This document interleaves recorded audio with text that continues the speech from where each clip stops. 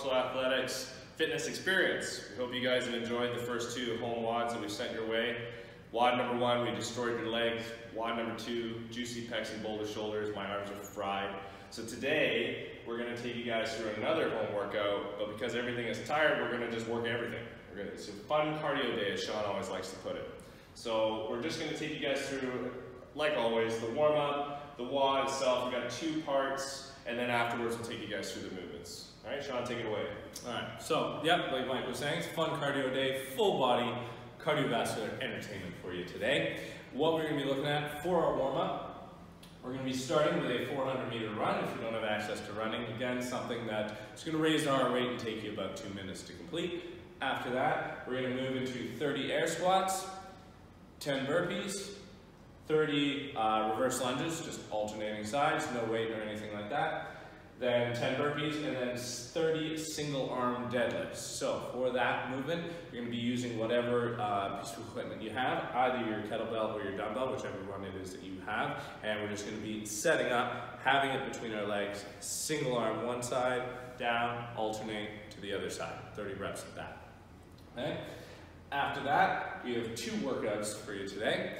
Workout number 1, this one's 4 time. You start with a 400-meter run. It's supposed to be nice weather tomorrow, so try and get outside and do workout outside. Just stay the hell away from people. All right? But again, if you're not going to be able to get outside, get to a field or anything like that, something that's going to raise the heart rate, take you about 2 minutes. By the way, by tomorrow he meant Wednesday. So we're making this video on Tuesday. You're going to see it on Wednesday.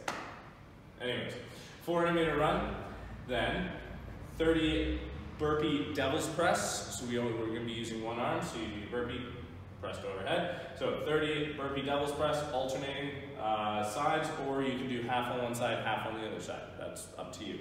After you do your 30, 25 full crunches. Then we go back to our devil's press. We do 20 reps on the devil's press, another 25 full crunches, and then 10 reps on our devil's press, another 25 full crunches. After you've finished all 3 rounds of your devil's press and full crunches, you have a cash out of another 400-meter run. After you complete that run, you have a 5-minute break before you go into workout number 2. So just remember, guys, you're only running twice in this WOD, okay? Just in the beginning, you do all this stuff in the middle, and you'll run again at the end. All right, workout number 2. Again, this one's 4 time. We start with a 3-round couplet of 25 thrusters with either your kettlebell or dumbbell. We'll be going through a little bit of form on that after. It's a little different than what we would normally do.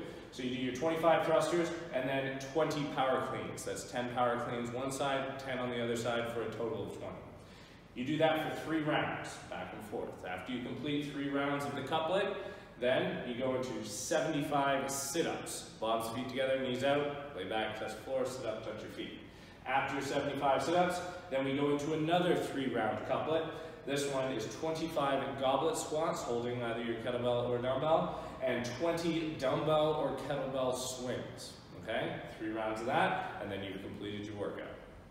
Okay? So we're gonna get set up, and we'll take you through how we're looking for each of the movements to be done and different scaling options. All right? See you in just a second. All right, guys. So just taking you through some of the movements we're going to be doing. Looking at our warm-up, the run, 400-meter run, or something that's going to get your heart rate up for about 2 minutes. After that, 30 air squats. So on our air squats, we're looking for quality squats. Don't rush these. Try and make them good squats still. Always good to practice, good form. So thinking about the knees out, even pressure on the feet, tall chest. After that, 10 burpees. I think we're all pretty good at burpees by now. After our burpees, 30 alternating reverse lunges, so just stepping back, make sure that knee comes right down to the floor, tall chest, front heel on the floor. After that, another 10 burpees, and then 30 single arm deadlifts, okay? So he's gonna set up in this stance, drop his butt down, tall chest, down, grab the weight, alternate, and then other side. This is just prepping us for moving our dumbbell later on when we're doing our snatch, stuff like that, okay? That's our warm-up. After that, workout number 1. Again, we're looking at 400-meter run to start, or a good decent substitute. And then after that, 30 devil's press, okay? So we're gonna be doing single arm devil's press. So you start your devil's press by going down and doing a burpee on your dumbbell, and jump his feet forward, swing back through his legs, and then to overhead. All right, so it's a burpee into a snatch. You can switch hands in the air if you're comfortable with doing that, or you can take the dumbbell down to the floor, switch hands on the floor, and go into your rep. Alright, so that is our burpees devil's press. If you guys are doing this with a kettlebell, I should just show you that quickly. A little bit safer way to do this, obviously, is I'm not going to keep my hand on the kettlebell when I go down for the burpee. So I go down for my burpee beside it. As you jump forward, grab your kettlebell, pull back and through, and then up to overhead. Back down, switch sides, burpee beside, pull back and through, up and overhead. Now if you do have a kettlebell, it's a little heavy for you to be doing the full snatch with. What you can substitute in as a scaled option of that is doing your burpee, jumping your feet forward, and then swinging through, and then up, and then back down. So just taking it into a kettlebell swing versus an entire snatch if the kettlebell is a little heavy for you. All right, after you do your set of 30 devil's press, then we do 25 full crunches. So we're going to have the feet elevated the whole time. He's going to bring the knees towards the chest as he sits up. So you do 25 reps on our full crunch. Then we go back for 20 reps of our devil's press, then another 25, and then 10 reps on our devil's press, followed by another 25. Okay, then we have our cash out of our 400-meter run or substitute. We have a 5-minute rest, and then we go into workout number 2. For workout number 2, 25 thrusters. Now, if you are doing this with a dumbbell, you're going to start by bringing your dumbbell up. Now, we're holding either end of the dumbbell instead of just going single arm. So he's going to drop down into his squat, in his heel down, drop it up, trying to press that dumbbell to overhead. Back down and up to overhead. Okay? That's how we're going to be doing it if we have a dumbbell. If you have a kettlebell, we're going to have our kettlebell sideways, the ball in one hand, the handle in the other. He's going to squat, press to overhead. He'll do half his reps with a dumbbell oriented like this. Then he will switch sides so that the handle's in the other hand and do the other half of the reps this way. All right, it's the safest way we found to hold the kettlebell for these thrusters. Don't worry about how to do it, you're going to keep hitting your hat. 25 thrusters and then 20 power cleans. All right, so this is done 10 on one side, then 10 on the other side. With a dumbbell, going down to the floor, up to your shoulder. Both heads of the dumbbell touch the floor, elbow pointed forward in our power clean. Okay? So he does half the reps on one side, half the reps on the other side. Okay? In the event of the kettlebell, we're going to go to the floor and then try and catch it just in the crook of the elbow there, and then back down to the floor, just into the elbow. Okay? Again, half on one side, then half on the other side.